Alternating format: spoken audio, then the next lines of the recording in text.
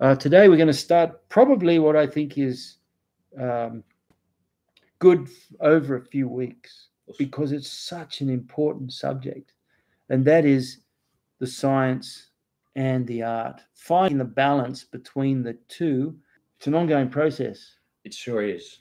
For me, it started in, I would say, if I wanted to be really accurate, it started in early 1987, when I was training for the world tournament. And I'd been surrounded by, I was doing some human movements at Queensland Uni, surrounded by a lot of very talented scientific minds. And it made me realize how unscientific our training was. At the same time, it struck me with a little awe of how incredibly smart the Kyokushin training system had been put together. It was the process of the warm up, the basics, the moving basics, and then the kumite, then the warm up. It's brilliant. There are moments in there that are quite brilliant. Having said that, the general approach to tournament preparation was really poor. So it became an interesting challenge for me to try and find a more scientific way to produce results in the training. That became a really interesting ongoing challenge, is to how to optimize training. Because at the end of the day, I mean, you were just talking about before how athletic events and many Olympic events, it's just a matter of run faster, run further, that sort of thing, easily measured, right? Yeah, there's certain events, that's right, that are easily measured in sports. For example, the 100-meter, any track and field event is easily measured. You ran X distance at X time. It's objective. Weightlifting's another one. You lifted the weight, you completed a lift or you didn't. High jump's another one. You jump over this, or long jump, and so on. So there's certain events that are absolute and they're so easily to measure. But then there's other sports and activities that are less easy to measure. And for example, certain aspects of the martial arts do fall into that category. So we can sometimes go down a path that may not be in our highest and best good training wise.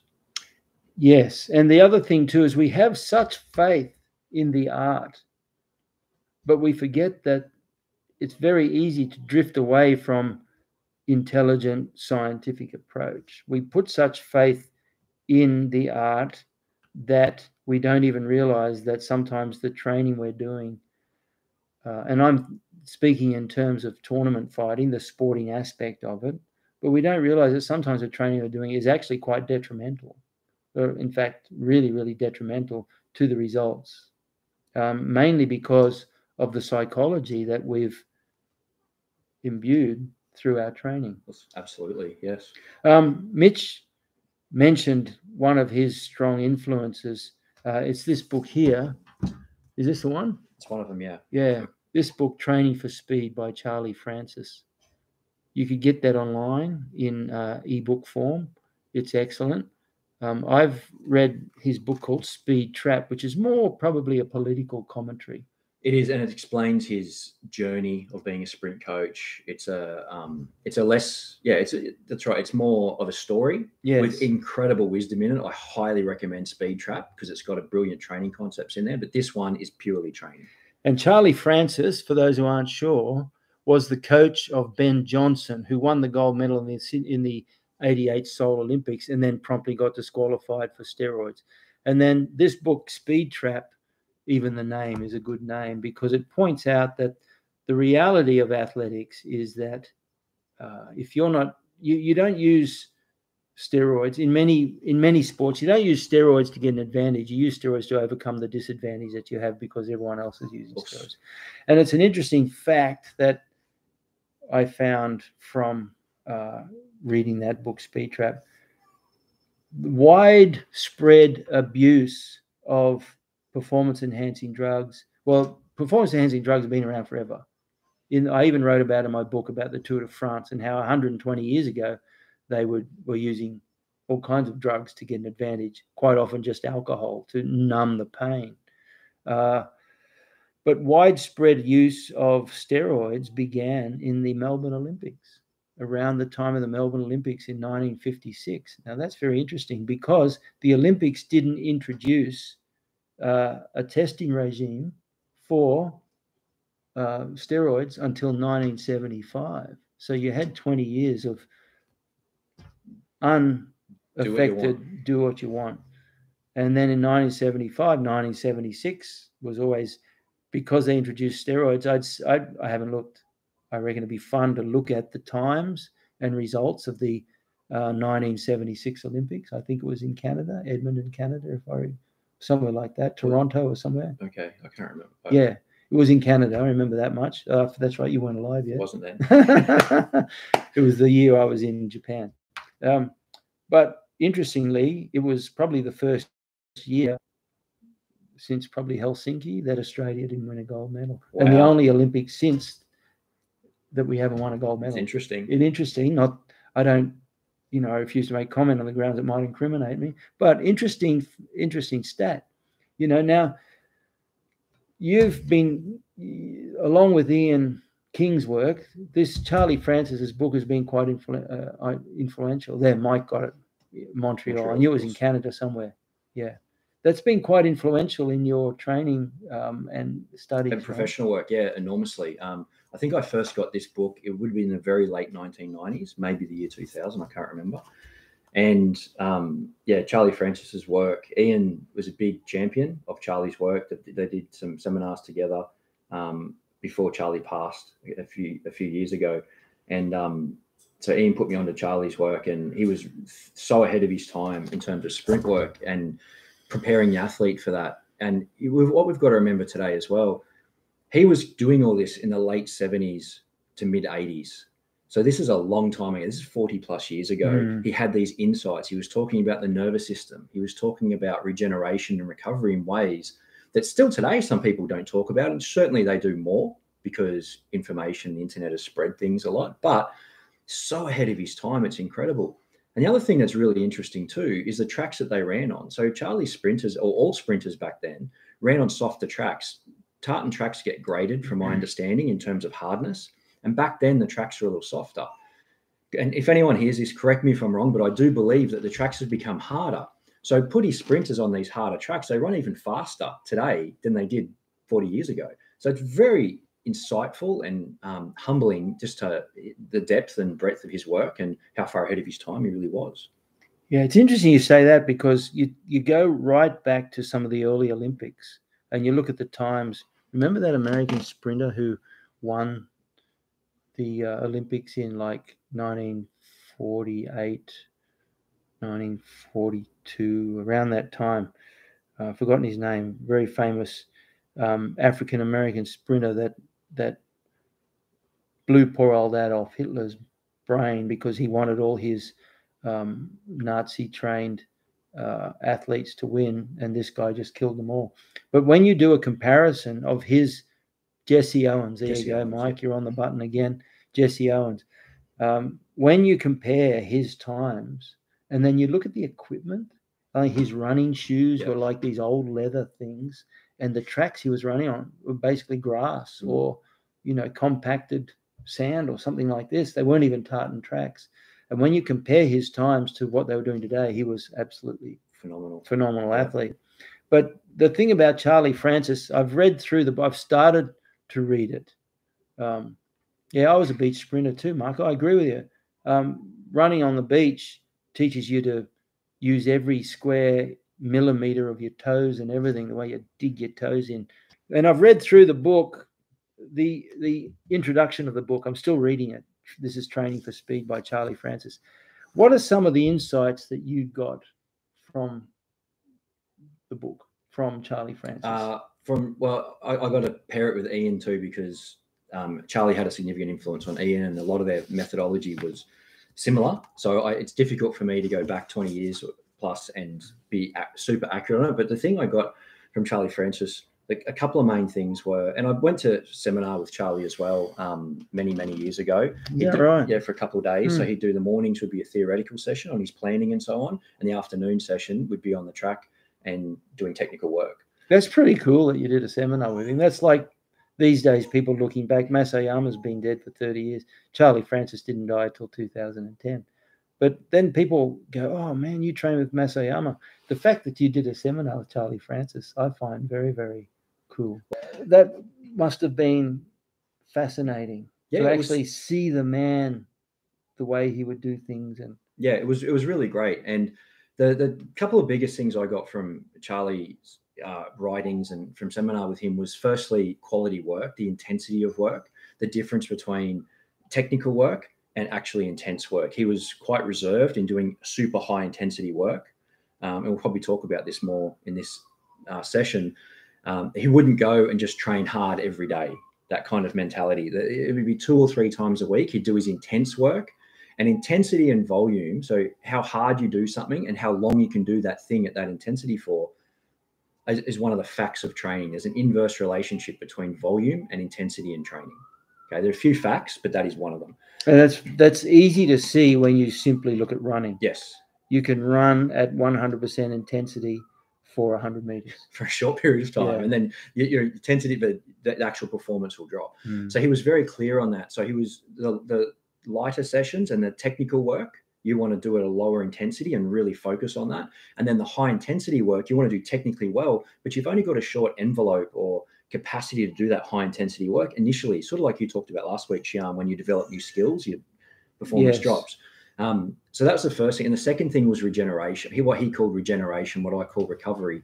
He was huge focus on that, and a massive advocate on tissue work, on stretching, on hot therapy, cold therapy, on vitamins, on sleep, all these types of things. It's not in the Western world, we often get taught to don't worry about that stuff, just train. But the reality is, an Eastern Bloc approach to training is far more, it's the recovery work you do is just as planned and prepared as the physical work that we do. And that's a lot of the stuff that I do in my coaching work as well. People are quite surprised by how much focus goes into that. One of the things that comes to mind when I read Charlie Francis is the importance of being able to ask the right questions. Quite often, because of our lack of scientific, intelligent training in the martial arts, we don't ask the right questions. One question I'd ask you, and you touched upon it there, is what exactly is recovery? We think recovery is going home and having a good sleep. But what is recovery? Well, going home and having a good sleep is probably the number one thing you can do in recovery. I think we've all been through stages of life, especially you, Sean, going through it now with a newborn, where your sleep's not good. It's very challenging to recover. Life isn't much fun when you don't do that as well. But recovery is, I think that's me just boring you. Recovery is, it's during recovery that adaptation to training happens. So things in recovery, and the recovery, it helps us accelerate and adapt to the training stress. And we talked about this last week. And then not just adapt, but super compensate. The body moves to a high level. So the point of doing regenerative or recovery techniques is to accelerate the body's ability to recover and adapt to the training stimulus we give it. And that means it's not just your energy, it's your muscle length and tension. So if you run hard stairs or hills or something like that, you'll find that you're sore the next day if you're not used to it. So we can do things that aren't going to fix it entirely, but we can accelerate the body's ability, the connective tissues, the soft tissues' ability to recover. The nervous system, we can do things like hot and cold therapy to settle the body down, to relax it a little bit, for example.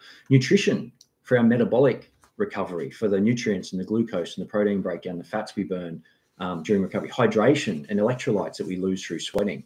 So these are all aspects of recovery that we can plan and individualize over time, because it's not just set in stone. It does individualize person to person, of course, but there are general themes that we can really dig into and make a big difference to our training adaptations. Because Ian has a saying that he put in one of his books, I've forgotten which one it is, but he says training plus recovery equals a training effect. And that's kind of lost on a lot of people, because just training gives you a training effect. There's no doubt about that, but it may not be the one you want. But training plus optimal recovery gives you the training effect. Indeed. And that minimizes injury too. That's a whole other thing that we talk about. People train, sometimes get injured, and they don't realize the training was moving them towards breakdown. Yeah. One thing that I noticed that Charlie Francis pointed out is because he was a world-class athlete. At one stage, he was ranked 5th or 6th in the world in 100 meters. So he really knew his stuff.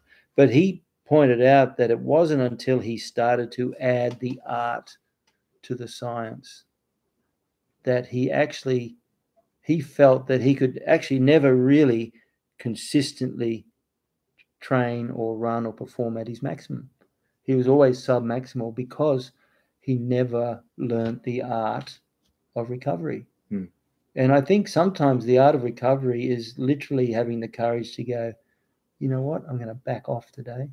I'm not going to do the intensity. I'm going to have a nice stretch, have a swim, go to the beach, and give my brain time to recover just as much as my body. And I think that's one area that we really underestimate. The number of people that I've known or who've contacted me over the years, they're not exhausted physically. They're dying to do more. They're exhausted mentally. Yes. And it's difficult to separate in this Western world. We often want to separate. We even have therapy now where people just look after your knee or shoulder and so on. But it's hard, it's difficult to separate. All physical training has a psychological impact. There's no question about it. And something that Ian talks about is recovery and rest and recuperation is not just to adapt to the training block we've just done, but it's also an investment in our psychological motivation and energy for our future next training block. Because it's so easy to say, yeah, I'm ready to go. But when you're week 3 into a 6-week or a 4-week block of training and things are getting difficult, that training block that you didn't recover enough a few weeks ago comes back to bite you, because fatigue is residual. Doesn't work on a 7-day calendar. Just because we as human beings operate on a 7-day calendar, it doesn't mean come Monday and you're training again that you're fresh and ready to go. You know? Ian said something, and I paraphrase it all the time. You train today so that tomorrow's training can be the best it can be. And I think that's a very powerful quote. And you said something before, is that you notice that sometimes people train according to their emotion of that day. They're full of energy. I'm going to go for it. I'm going to have a really, really good day. But they're not thinking long term, are they? No. That's right. If we train just to how we emotionally felt, it probably wouldn't be the best outcome, to be quite honest. And physical training has such a benefit on our mental health and well-being. I understand why people do it, and I think overall in life it's not a bad thing to do. But if we're talking about tournament preparation, we're talking about performance for a period of time, it's important to be objective and rational in our training rather than emotional. Because you can burn out very quickly being emotional. Beware of the emotional reactions to the inevitable fluctuations of the phenomenal world. Exactly. Most people either over-exaggerate emotionally or undervalue emotionally. The reality is remove the emotions so that you can focus on the reality of the situation right now. And I think that's a really important thing when it comes to training, is remove the emotions so that you don't get so excited you overtrain. It's that simple. Because at the end of the day, overtraining is as much a psychological problem as it is physiological. Absolutely. Right? Absolutely. Couldn't agree more. It's a real issue. And this is one of the reasons having a training plan is such an important thing. You've talked about so many, and I know personal examples, and you've spoken about it before as well, over the years of planning, training, and prep periods with karateka to ensure that they peak at a certain event or a certain tournament and so on. It becomes very important to follow that plan. It does. And combined with that, see, the problem is the martial arts, the art of the martial arts in general, it doesn't address a scientific approach to training enough. Whereas the general approach that supposedly athletic preparation coaches and so on have is it's too much science and not enough art. Exactly. And this whole thing, the theme that we're looking for is, how do you balance the two? How do you find the two? And that takes a lot of experience. A lot of the stuff I did I started thinking about this in the 80s and the 90s. There was a lot of trial and error. I was lucky that I got it right more often than wrong, because I was using the examples of people, great leaders before me. Particularly, I've often said that I referred to world-class swim coaches and things like this, because their training methodology is right at the very pointy end. And there's certain, sorry to jump in, John, there's certain training that's easy to measure, and there's other training that's difficult to measure. So the things that are easy to measure in athlete preparation are things like VO2 max, are cyclical sports, running, swimming, rowing, cycling. These are very easy to measure. Or in karate, how many push-ups and sit-ups and squats did you do in a session? Exactly. But there's some other things that are less easy to measure. And for that, you need intuition, experience, some wisdom. And that's the art of training comes into it a little bit more. And there's the importance of being able to say enough is enough. I think that is so important. It's like when I do a drawing or a painting, sometimes you just want to keep enough is enough. You just want to stop it. And something you just said then, probably the biggest thing I learned from Charlie Francis and reading his books is the simple saying, less is more. Charlie would often say less is more in training, especially when it comes to intensity. He would say at a certain intensity, he would listen to the footsteps, the ground reaction time of his sprinters, and he would hear that, because they'd be cyclical, right? And when it was too long, he would cut the session. No matter what was written on the piece of paper or the program that day, he would cut it. Isn't that fascinating? It is. It's so insightful. It's incredible. Because people want to stick to their plan and do more. And especially I know this goes around the world, but the Australian culture, I can just speak that a little bit. Australians have a very endurance-based culture. It's a harsh land that you grow up here in Australia. There's a lot of things that can kill you and hurt you. We're surrounded by water. It has a very endurer type mentality. So it's very common in our culture to push on and one more and don't be soft and that kind of thing. And there's a time and place for that. I'm not suggesting there's not at all. But if you want to ensure that training, we're just talking about peaking here for certain aspects of training, it needs a certain quality. And as soon as that quality is not met, you're now rehearsing something you do not want. So how much time do you want to spend rehearsing something you do not want?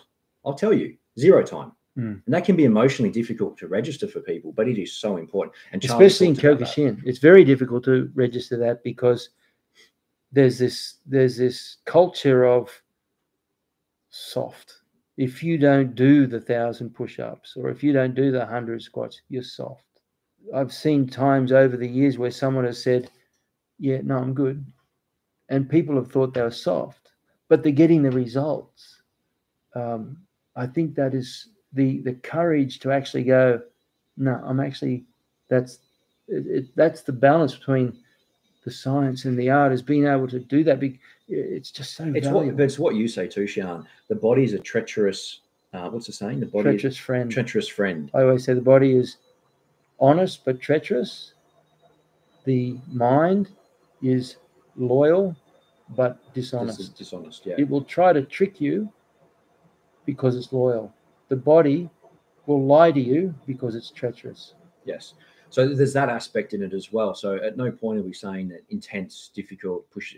There's a time and a place for everything in training. And I think the message that we're sharing today is that there's also a time and place for rest, recovery, to add up to training and to implement these different modalities, sleep. For example, this might sound funny to some people, but I've been in preparation with athletes, and we actually plan sleep into their training. And you might say, gee, that sounds good. And it is good, but they have to have an afternoon sleep, 20 minutes to an hour or whatever happens to be for that person. It's part of their training and recovery, because if they don't do that, they will break down. That's how much of a fine line they're on with things. So these things are all used depending how committed you are to an absolute outcome. Yes. The question, the magic question that Charlie Francis points out is all about the quality of delivery of the training methods. So that means the questions like when, where, even how much, that sort of thing. How long should the session be? What is the makeup of the session? How do you start it? How do you end it? How much recovery do you plan into the program? Why do you replan it? You plan it. people will create program. This is what annoys me. They'll create a program based on something they've read, not even questioning whether it's actually proven, and swear by it. And if you suggest something different, they'll it's almost like heresy. But they know no better themselves. No. Mike's come up with a point. Can I ask why footballers have to go for a dip in the ocean after a big match, and they do like with racehorses?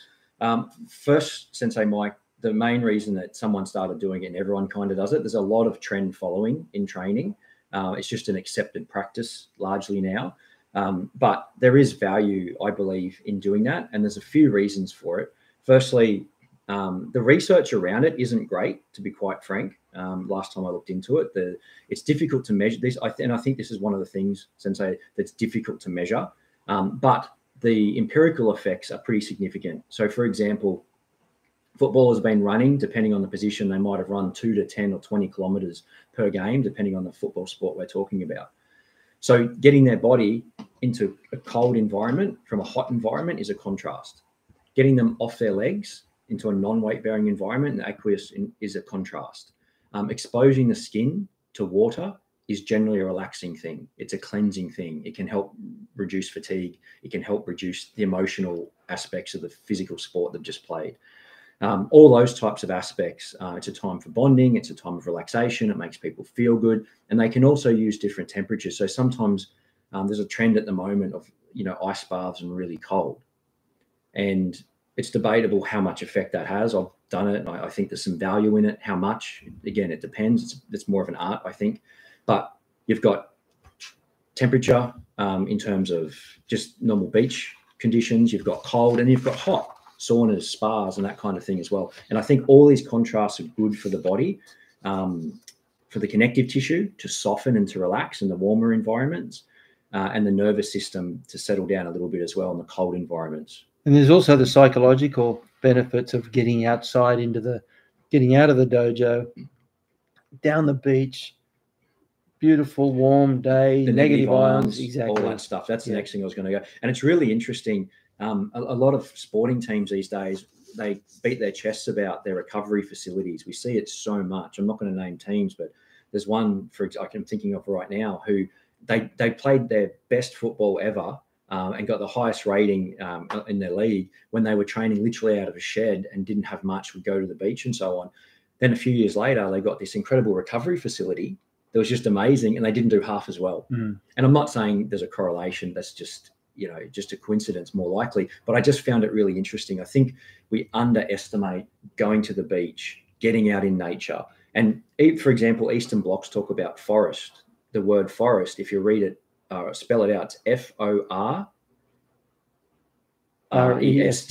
So for rest. That's where we want to go, actually, to rest and to recover and to lay on the grass and be in the sun and that kind of thing. And Masayama, you've talked about all the time. Even in his books, he always talked about being in nature, surrounded by nature and things like that.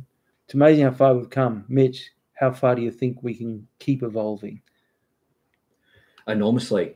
I really do think there's so much opportunity for improvement, but it comes to a word that you've mentioned a couple of times, Shian, and it's the courage.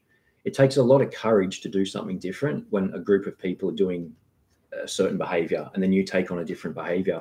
And it takes a lot of courage to individualize the training process and know where you need to be doing certain things. So that's I believe the next step of it. And I'll give you a personal example on this. I'm very big on stretching.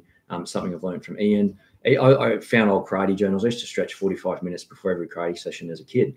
Then I'd go to karate and we do a lot of stretching. And for the last 15 years, 20 years, static stretching before training has been heresy. You do not do it. And I've had so many people come up and why are you doing this and blah, blah, blah. But I did it anyway. And we get such benefits because what's done first in the session gets the best result. And people, when you compare their flexibility, strength, speed, and endurance, their flexibility is usually the weakest. And as we age, connective tissues are viscoelastic in nature. We get shorter and tighter and dehydrated as we age, and gravity acting upon us. We have to prioritize that. But emotionally, people find that challenging. A highly recognized, well-known scientific research papers, which I think are heresy, they reeked with poor research, and preparation. So their argument was that more flexibility equaled more injury, based on very, very poor research. So this is the sort of thing you're going to have to face with scientists as well. The fact is that of all the four main somatics, the one that has most beneficial impact on the others is flexibility training. Absolutely. There's no doubt about it. And even Masayama says, real fighting is the lifeblood of karate. Kumite training is the foundation of real fighting. Kata is the foundation of kumite. Ido Geiko, moving basics, is the foundation of kata. Kihon, or static basics, is the foundation of moving basics. And flexibility is the foundation of basics. Wisdom. He said flexibility is the basics of basics. I mean, and that is just, he said that a long time ago. So he was really on the money, and he placed a lot of importance in flexibility. I think if there is anything that you can take away from today at this stage anyway, is how important it is to have the courage to back off and give yourself a chance to rest and recover and look into recovery modalities, hot, cold, the beach, going for a swim, getting a massage. We're in Margaret Street. So Margaret Street was the 80s, and we would go and get a massage once a week. Brilliant. Yeah, and if we could afford to, we probably would have gone more regularly. Yeah. That's exactly right. All of these things are so important, and you've got to lean into get in touch with your body, so you can feel what makes a difference and what doesn't, and what's helpful and what's useful, and so on. Like Anthony says, you're talking about doing everything you can to keep your training optimal. Yeah. Optimal's the key word. I think I got that off Ian King. Yeah. I'm fairly certain. Rather than train maximally, you train optimally. It's correct. Such intelligence, because what is maximal training compared to what is optimal training? Well, optimal training gives you maximum beneficial results. Maximum training just burns you out. Yeah. It's such a subtle difference. So like Ant says there, it's all about keeping your training optimal. Even now, I know at my age when I'm training, as long as I keep my flexibility going, I'm at least able to move with a degree of comfort. Science should not take the tenet of hard training away. Yeah, of course. I think that's the key, though. Finding that balance between the science and the art is very important.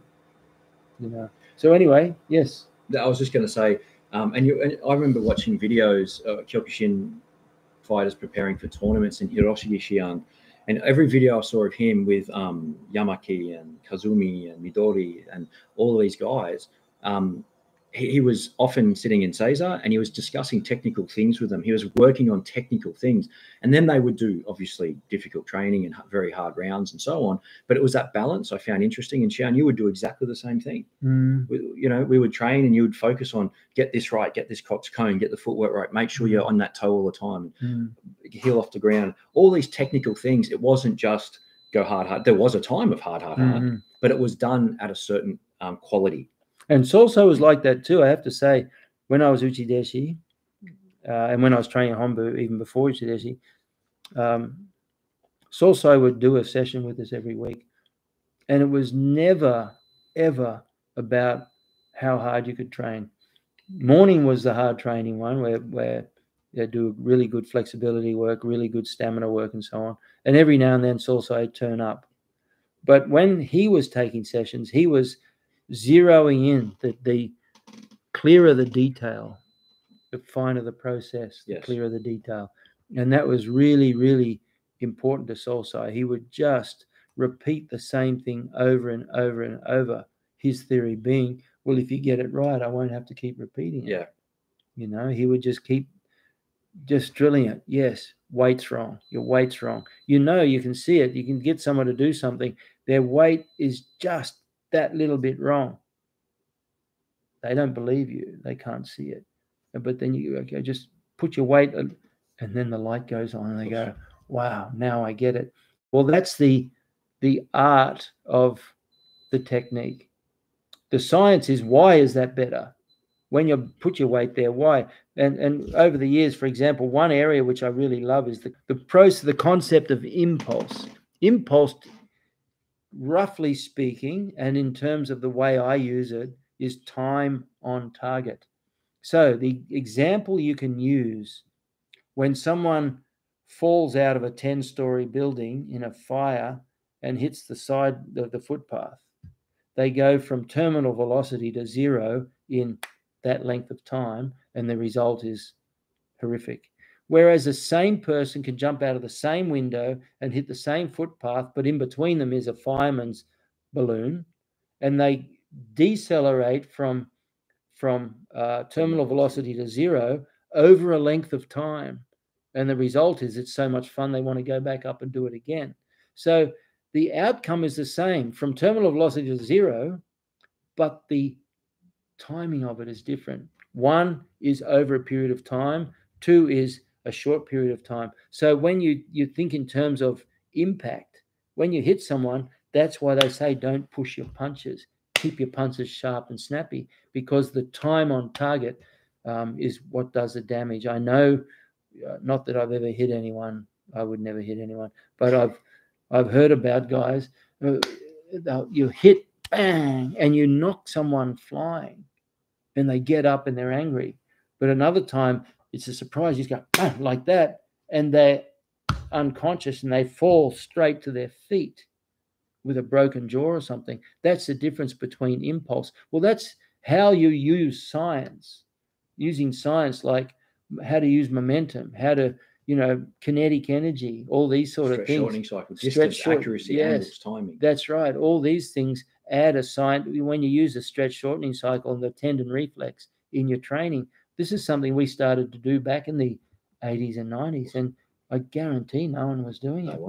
It was just so good. It is, and that's the aspect when we talk about hard training and so on. It's difficult. It's a challenge to do technically really great striking, because elbow position's a little bit different. Your Cox cone's not where it needs to be. These are challenging things when there's fatigue involved. And I think without recording your training and really testing it against non-compliant opponents, we can sometimes kid ourselves about how hard we're actually training, because it's hard, but then there's getting better. And there's a mix, and that's the art and the science of great training. Yeah. And all the different impact sports have worked on different ways to try and resolve that problem. So this is why boxers, they use floor to ceiling balls, they use a speed bag, they use heavy punching bags, they use mitts. These are all really interesting innovations, which address different areas of your technique. And then Muay Thai does the same thing, of course. Kyokushin, they use the big mitt. All these things are designed to approximate the exact specificity or the specific nature of your sport to try and find the answer. So again, it addresses what we were talking about last time, was a specific adaptation to imposed demand. But anyway, I think some interesting points. I'd like to continue this discussion in the future too, Mitch, because I think you have such a depth of knowledge about this that we could perhaps even present some more concrete ideas to people about recovery, and also about training preparation and training itself. Absolutely, yeah. This is a field I absolutely love and work in. So yeah, good on you. It's just so elbowed good. me to shut up. Yeah, no, I would never do that, because I think you're one of those rare combinations of a Kyokushin black belt who also understands the science of training, but also you know how to balance that, thanks to people like Charlie Francis and Ian King, who are probably two of your main mentors. Yeah, without doubt, those two. Yes. Well, they give you that beautiful balance of art and science. But anyway, I hope you got something out of that. For me, anyway, the number one thing you can take away is recovery is actually a part of the training process. Like Ian says, training plus recovery is equals the training effect. The effect, exactly. So listen, if you haven't subscribed, please do so. I'm trying to hit the million mark. At this rate, it'll be about 2075 before I get there. Share knowledge. You know, if you've got a website, if you've got a YouTube, Facebook, please just send the link to people. Get people to come along and have a look. Hit subscribe, hit the bell, all that sort of stuff. Leave a comment, please. If you do leave a comment, that'd be great.